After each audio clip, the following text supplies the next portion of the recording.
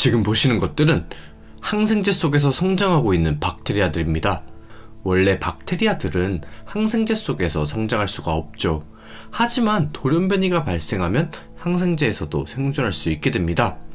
돌연변이가 발생하고 또 발생하고 계속해서 발생하여 처음 항생제 농도의 10배, 100배 더 나아가서 실험을 시작한 지 11일의 진화 끝에 처음에 1000배가 넘는 농도 속에서도 살아남게 됩니다. 여러분들은 지금 실시간으로 진화를 보고 있는 것이죠. I'm off to Michigan to see the world's longest running evolution experiment. Let's go.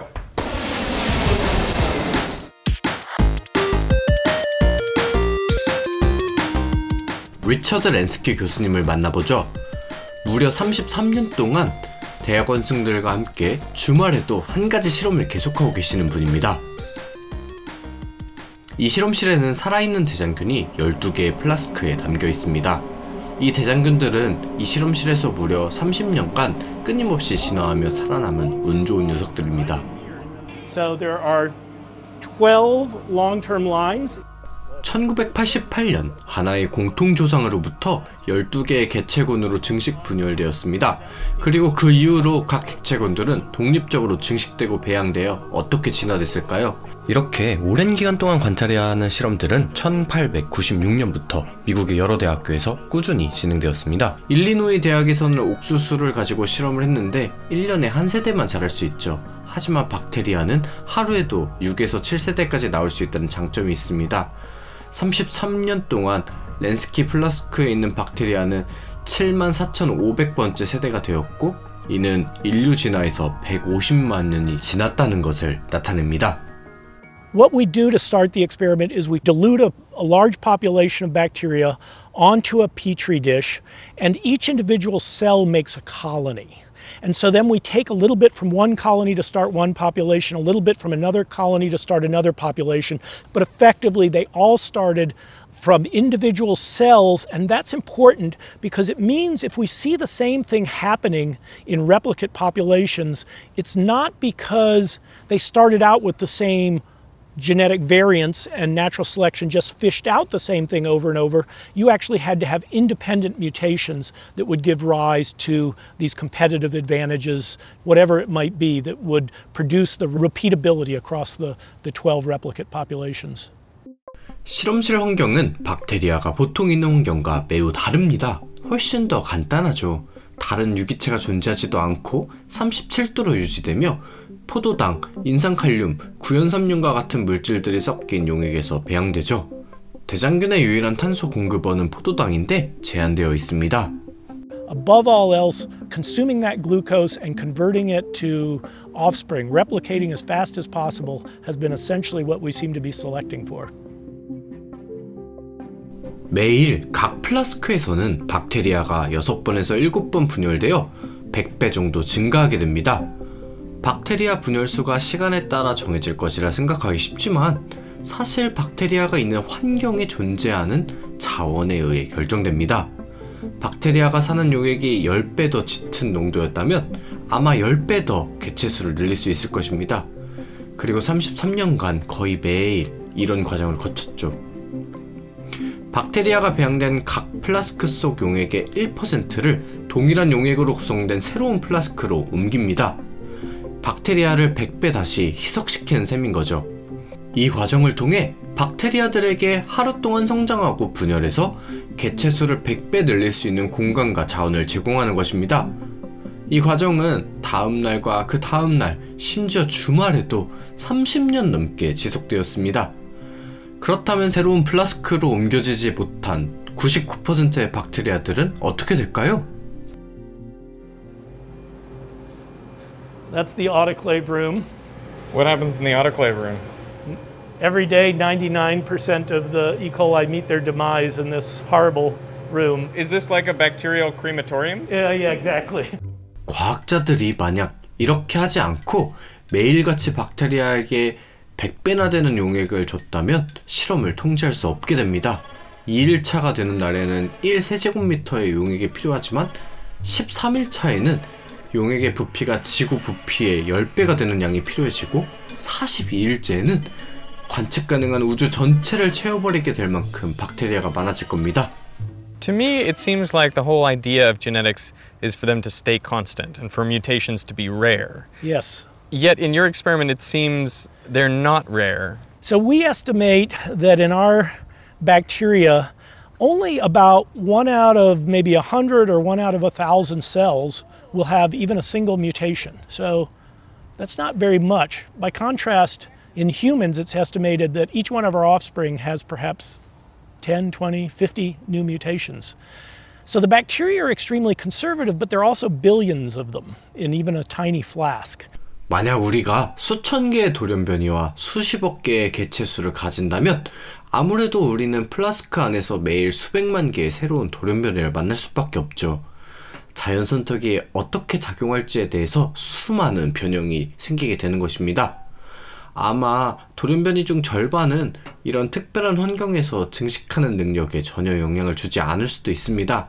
실험실 밖에서는 이러한 박테리아들이 도움이 될 수 있겠지만 실험실 안에서는 아닐 것입니다. 돌연변이 중 나머지 절반은 좀 해로운 돌연변이들이 있을 수 있을 것입니다. 하지만 이렇게 매일 발생하는 정말 많은 돌연변이들 중에 10개 또는 100개 또는 1000개 정도는 세포 내에 무언가를 바꿔 생존 경쟁에서 우위를 차지할 수 있는 것들이겠죠. 그리고 이런 돌연변이들은 계속해서 분열할 것입니다. 매일 99%가 사라지지만 운 좋은 1%는 남고 계속해서 남아 점점 더 빠르게 증식할 수 있는 박테리아들이 플라스크 속에서도 생존할 확률이 계속해서 증가할 것입니다. 그리고 이것은 계속해서 기하급수적으로 늘어나겠죠. So the mutations, are really rare when they first occur, and many of them are lost. But once they get common, if they have that competitive advantage, they'll just sweep through the population. 하지만 돌연변이 개체들이 환경에 더 잘 적응할 수 있다는 것을 어떻게 알 수 있을까요? 이런 부분에서 박테리아가 가지고 있는 독특한 특성 중 하나가 도움이 됩니다. 바로 오랜 시간 동안 냉동되었다가도 다시 살아날 수 있다는 거죠. And so they're stored in suspended animation here. So these are the racks that contain the frozen samples of the bacteria from the various generations. 매 500세대마다 인간의 시간으로는 대략 75일마다 렌스키 교수님의 연구실은 각 개체군을 얼립니다. 따라서 기록을 남겨놓는 거죠.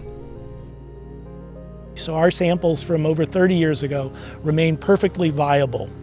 And so that gives us an ability to do what I like to call time travel. We can literally compare organisms that lived at different points in time. So we can compete bacteria from generation 70,000 against their ancestor. 한마디로 말해서 연구자들이 박테리아의 적응도를 측정할 수 있는 방법은 현재 세대의 박테리아와 그 이전 세대의 박테리아를 경쟁시키는 것입니다. 연구원들은 조상 세대들을 녹인 후 현재 세대가 거주하는 플라스크에 섞은 다음 먹이 용액이 담긴 플라스크에 주입하여 두 세대 개체의 수의 상대적인 풍요도를 확인했습니다. 플라스크를 하루 동안 배양한 다음 다시 접시에 담아 성장률을 비교하는 것입니다. 어떤 세대가 포도당을 더 잘 활용하여 더 빨리 분열할 수 있는지 확인하는 거죠. Well, how the heck do you tell an evolved bacterium from its ancestor? Do they wave little flags at you and say, hey, I'm the evolved guy? And of course they don't. But what we have is this color marker embedded in the experiment. So 6 of our populations on a certain kind of agar plate make red colonies, and 6 of them make white colonies. And we have one version of the ancestor that makes red colonies and one that makes white colonies. We can compete one of the red evolved populations against the white ancestor, or one of the white evolved populations against the red ancestor, and we can distinguish them. 지금 보이시는 화면에는 붉은 개체군이 흰색 군집화 조상 세대를 능가했다는 것이 보이네요.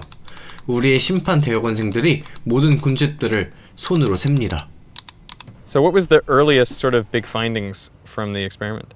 The first thing we found, not that there was any doubt about it, but it's one of the most direct demonstrations of Darwinian adaptation by natural selection you can imagine. Yes, they're getting to be better competitors over time. It's a common observation in other evolution experiments that evolution in a new environment gets off to a rip-roaring start and then tends to slow down over time. And so we repeated that observation, and I imagined that the long-term lines would actually sort of flatline at some point.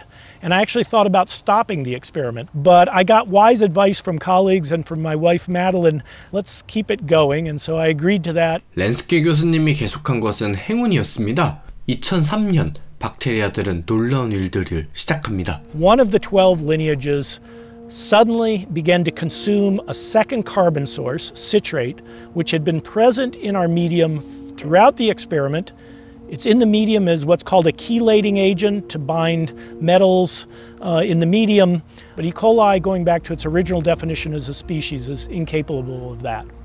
But one day we found one of our flasks had more turbidity. I thought we probably had a contaminant in there. Some bacterium had gotten in there that could eat the citrate and therefore had raised the turbidity. We went back into the freezer and restarted evolution. We also started checking those bacteria to see whether they really were E. coli. Yep, they were E. coli. Were they really E. coli that had come from the ancestral strain? Yep. So we started doing genetics on it. It was very clear that one of our bacteria lineages had essentially, I like to say, sort of woken up one day, eaten the glucose, and unlike any of the other lineages, discovered that there was this nice lemony dessert, and they'd begun consuming that and getting a second source of carbon and energy. Zach was interested in the question of, well, why did it take so long to evolve this, and why has only one population evolved that ability? He went into the freezer and he picked bacterial individuals or clones from that lineage that eventually evolved that ability, and then he tried to evolve that ability again, starting from different points. So in a sense, it's almost like, well, it's like rewinding the tape and starting, well, let's go back to the minute 5 of the movie, let's go back to minute 10 of the movie, minute 20 of the movie, and see if the result changes depending on when we did it.